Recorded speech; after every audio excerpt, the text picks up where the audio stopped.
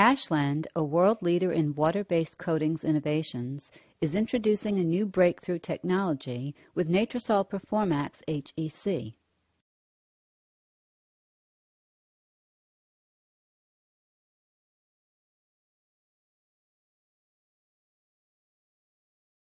This presentation will introduce you to Natrosol hydroxyethyl cellulose, abbreviated as HEC, the leading thickener in water-based paints.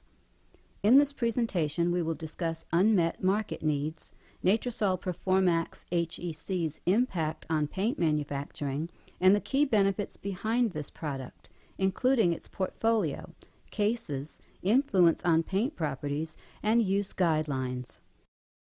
Natrosol hydroxyethyl cellulose, abbreviated as HEC, has been the leading thickener for waterborne architectural coatings for more than 50 years. Hydroxyethyl cellulose is widely used as the primary rheology modifier in waterborne latex paints around the world. HEC offers a number of advantages. These are the utility in a broad range of formulations, delivery of full-bodied rich consistency, freeze-thaw stability, dilution tolerance, excellent compatibility with surfactants and colorants, pH and electrolyte stability, among other benefits. Today, the majority of HEC is sold as a powder. The powder form of HEC offers convenience in product shipping, 100% active and no presence of additional water or solvent, storage as well as the ease of product dosing and handling in paint production facilities. Natrosol Performax is a new range of HEC thickeners, allowing formulators and manufacturers of paint to move away from the traditional way of using HEC and thereby enabling them to streamline and debottleneck paint manufacturing by a better utilization of equipment, resources, and raw materials, eventually resulting in a better control of paint quality and plant output. At the same time, the final properties of the paint or the dry film after application will be fully maintained. In many regions around the world, paint manufacturers practice the paint-making process for many decades and are very familiar with the routines and procedures involved with making good paint. The traditional process of paint making generally involves a one-stage or two-stage production setup, providing paints of excellent quality. This image depicts a two-stage paint-making process with dedicated dispersion and let-down tanks and showing the dosage of HEC in the various stages of production. Although the use of HEC will deliver paints with outstanding properties, the downside is that the dry HEC powder can only be used by dry addition in the grind stage of the paint manufacturing process. In the grinding stage, water is added first to an empty tank, followed by addition of dry HEC, followed further by addition of pigments, surfactants, defoamers, etc. The disadvantage of this approach is the formation of a highly viscous grind phase that results in high power consumption, potential motor overload, excessive heating of the batch, and possible difficulties in transferring the grind phase to the let-down tank in the case of the two-stage paint-making process. In order to gain more process flexibility, HEC is also used as a pre-made solution or sometimes as a slurry. This will allow paint manufacturers to also dose the HEC in a later stage of the production process and incorporate under low shear conditions. This mode of HEC use, however, will require dedicated unit operation, where a solution is made and often a large storage tank to hold the solution. The HEC solution needs to have sufficiently low viscosity to be pumped, and as a result contains only a relatively low concentration of HEC. Increasing the concentration of HEC in the pre-made intermediate is possible, but will have limitations with respect to storability, pumpability, and stability. The large quantity of water delivered with HEC in this pre-made form also puts strain on paint recipes and may take away manufacturers' flexibility in, for example, formulating higher solids paints or switching to the use of pigments in a pre-slurry form. In summary, using HEC in a solution or slurry form ties up large quantities of water, requires mixing and storage vessels, additional manpower, and may result in a longer paint-making cycle due to this additional operation. Let's take a look at the incorporation of conventional HEC versus Natrosol Performax in real time. Simulating a paint production situation in a laboratory setup, a slurry was prepared using water, pigments, and fillers. Under low shear conditions, conventional hydroxyethylcellulose is added on the left-hand side. On the right-hand side, Natrosol Performax was added to the paint. While stirring at low speeds, both the conventional HEC and Natrosol Performax are rapidly entrained in the fluid. While maintaining stirring speeds, on the left-hand side, the formation of lumps becomes visible, and viscosity does not develop. However, on the right-hand side, the powder is dispersed well and starts to hydrate and dissolve just a few minutes after dosage, reaching the final viscosity in less than 20 minutes. The current commercial dry powder HECs cannot be added directly in paint at low shear conditions, as lumping will occur. Lumps will be formed as a consequence of insufficient dispersion preceding hydration and dissolution of the powder. In the bottom image, a lump is shown that was isolated from the paint. When these lumps are opened, these may even show not wetted dry powder inside.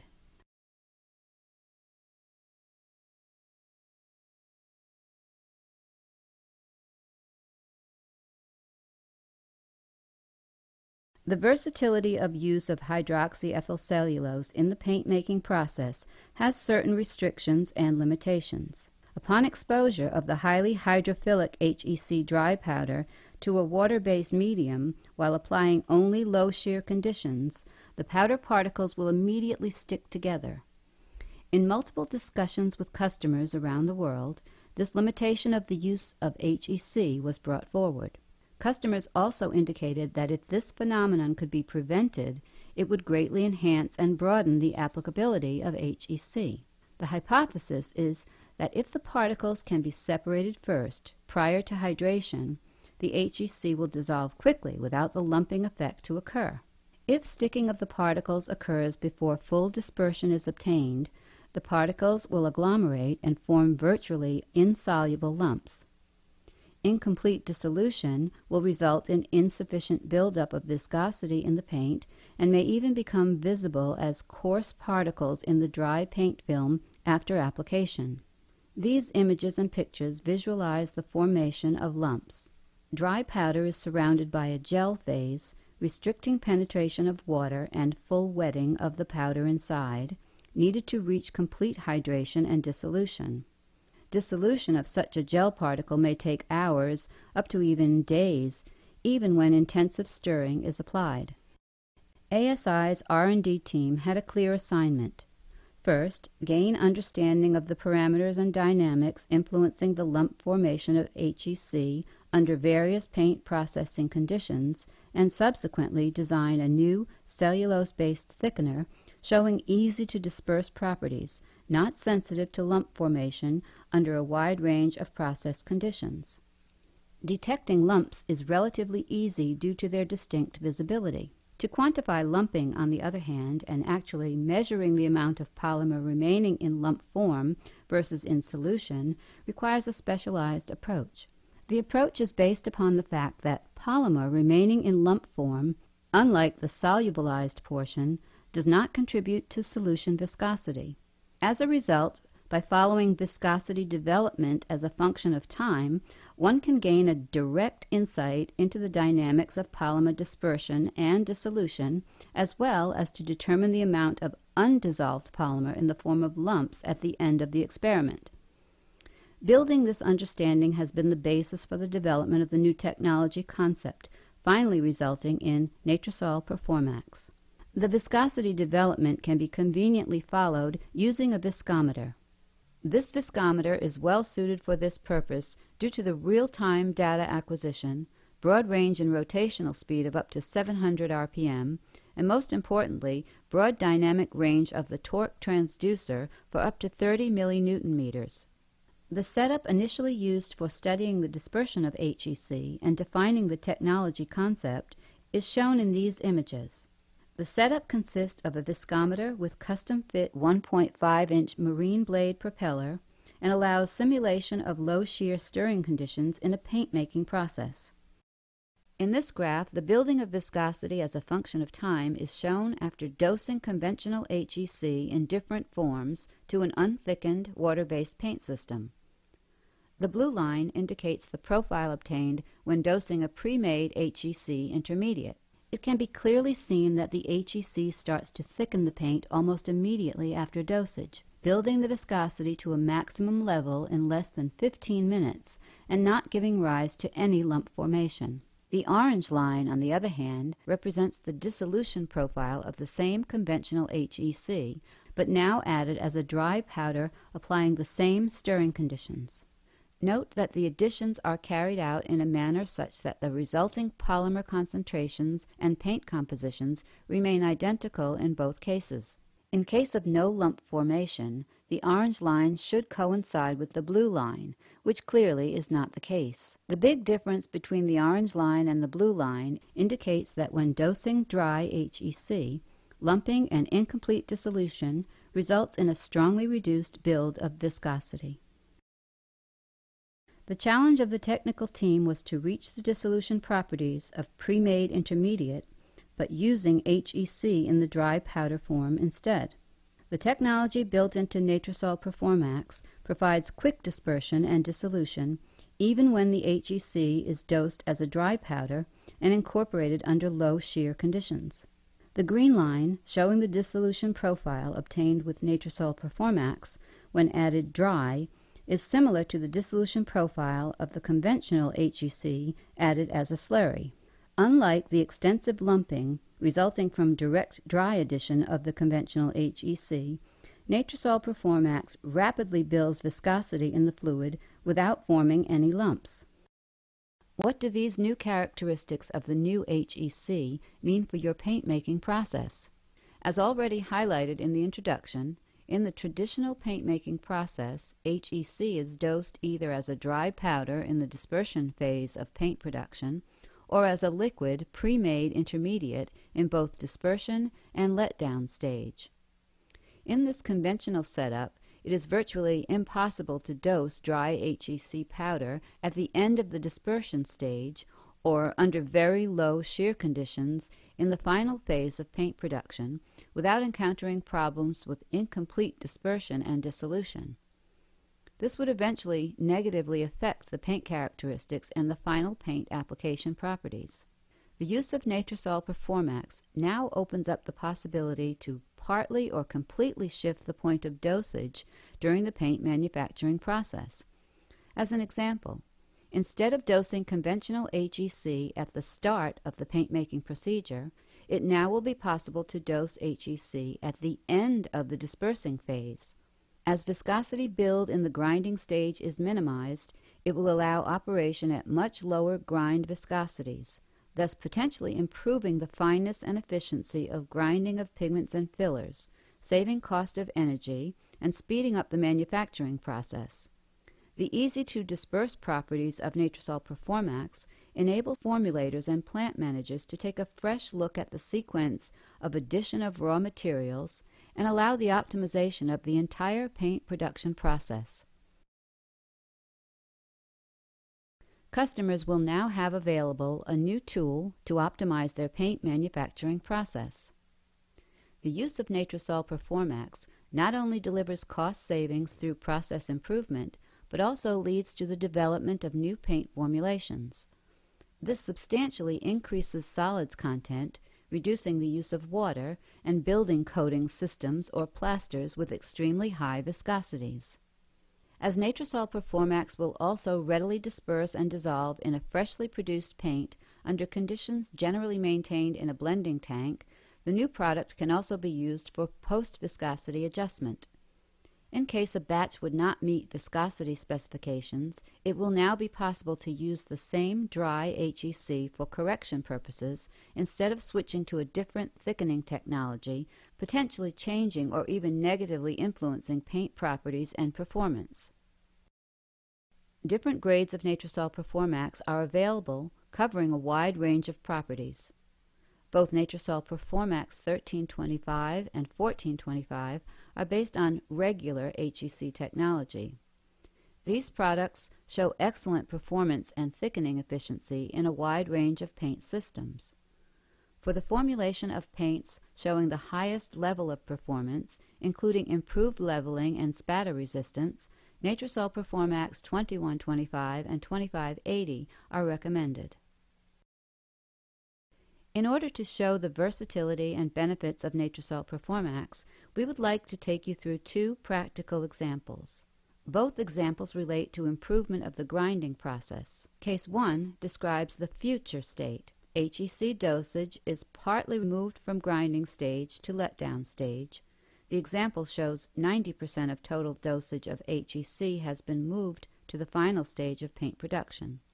This reduces the viscosity of the grind, greatly improves mixing and grinding conditions, and also opens up the possibility for formulators to increase their solids content of the grind. Case 2 describes the current state. Today, customers are dosing all HEC in the grinding stage, leading to very strong viscosity build, relatively poor mixing, and potentially inadequate grinding. As the use of Natrosol Performax allows optimization of the viscosity and the rheology of a pigment grind, immediate positive effects are both a reduced power draw by the stirring equipment and a reduced wear. The data shown here were obtained in a pilot scale paint production of 1,000 kilograms using 2.5 kilograms HEC. Energy consumption was measured for both the control batch produced with conventional HEC and dosed 100% in the grind. A second batch was produced using Natrosol Performax 1325. In the latter case, 30% of the total dosage was dosed at the end of the grinding stage. The optimization of the grind eventually resulted in more than 20% savings of energy and additionally a 30 to 50% reduction of transfer time from grinding vessel to letdown tank due to the lower viscosity of the grind improving the pumpability. Natrosol Performax will provide the same beneficial properties to a final paint as conventional HEC. Natrosol Performax will offer great additional value when developing new paint formulations, enabling formulators to design paints with higher solids content. Further, Natrosol Performax will allow changing the way of using HEC in a paint production process, leading to streamlining and debottlenecking of a plant. It will be of significant importance that both R&D technical teams and plant operations jointly look at the opportunities Natrosol Performax is offering for improvement of the paint production process. Ashland's technical teams have acquired a lot of experience during the developmental stage of this new technology, gaining insight in the appropriate implementation of Natrosol Performax in a paint production process. This experience is available in the form of both a complete set of written user guidelines and through direct assistance and advice by members of the team. The performance of Natrosol Performax has been tested and validated in a broad range of paint formulations, formulated on the basis of a wide variety of raw materials. Key dry film properties such as scrub resistance and stain resistance, and key application properties have been evaluated and compared with paints based on conventional HEC. In all cases, Natrosol Performax delivered exactly the same paint, showing the same properties and characteristics. Natrosol Performax is designed for use in paint and is highly user-friendly. Natrosol Performax will provide robust and reliable thickening in any paint system based on any type of binder system. Natrosol Performax has built-in technology that enables dry HEC to disperse easily and even makes it suitable for dosing in a ready paint. Natrosol Performax will show different physical properties as compared to conventional HEC. For an optimal use, a number of use guidelines have been defined, allowing formulators to work with the thickener without encountering major limitations or restrictions. Key parameter influencing the speed of thickening is the pH of the water-based coating system. At low pH, Natrosol Performax will disperse very easily, but will not thicken rapidly. In order to accelerate the thickening of the paint, it will be required to increase the pH to minimum 8, a value commonly established in paint systems.